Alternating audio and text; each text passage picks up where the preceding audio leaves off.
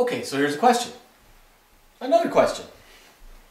You've got ethane gas undergoing combustion with this balanced equation. It's 1 mole of that, so I balance it for 1 mole of this undergoing combustion to form carbon dioxide and water vapor because we're combusting it in an open environment.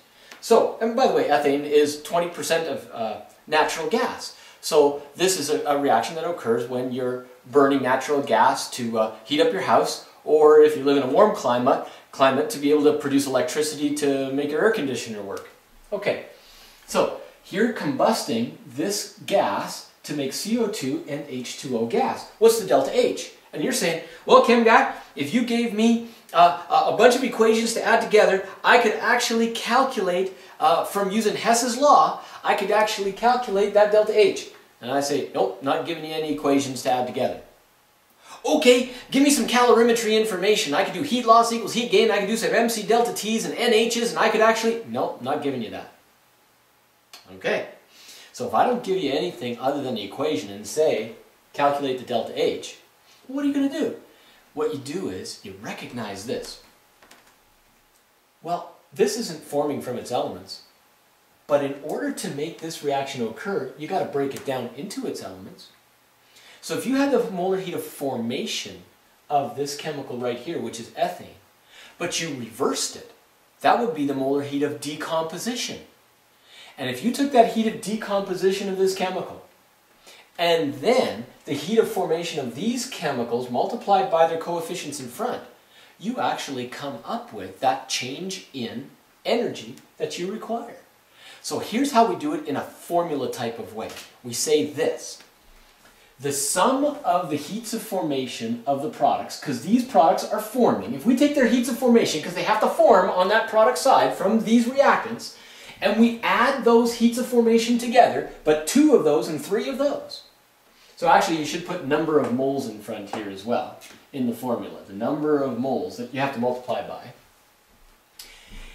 And you subtract from that the heats of the reactants. What do you mean subtract? No. What that subtraction sign does is it changes the sign from a heat of formation here into one that's a decomposition.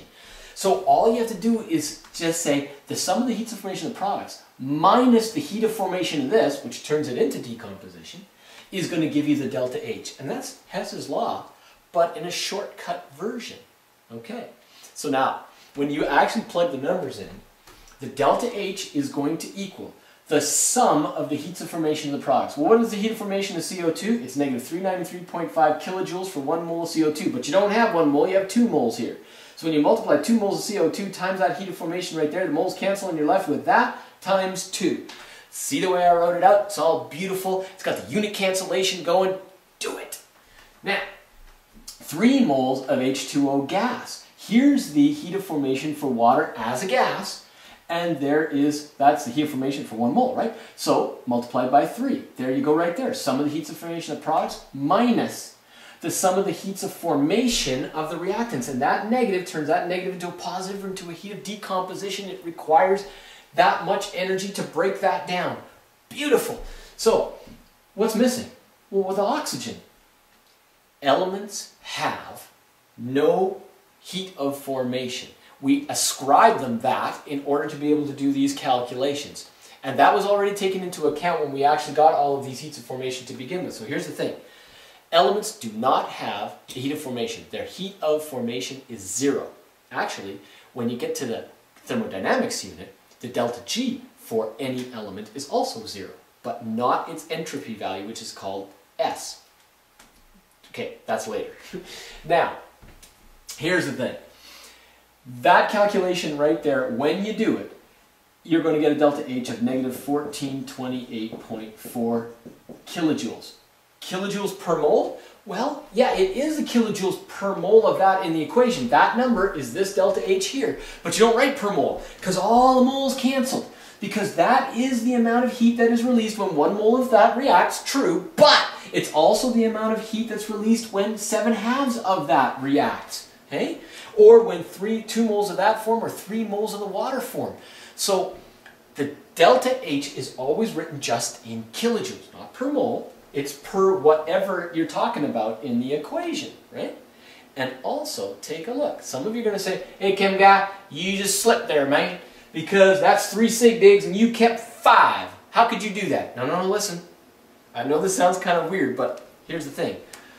This is all addition and subtraction, and I didn't do any multiplication here. Really, when you have 2 of these, 2 times this, you're really taking this and adding it together twice, aren't you?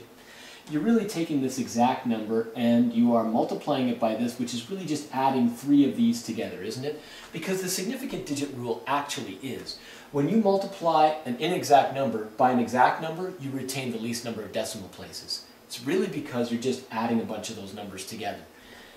All of these heats of formation, generally on charts, have 1 number after the decimal.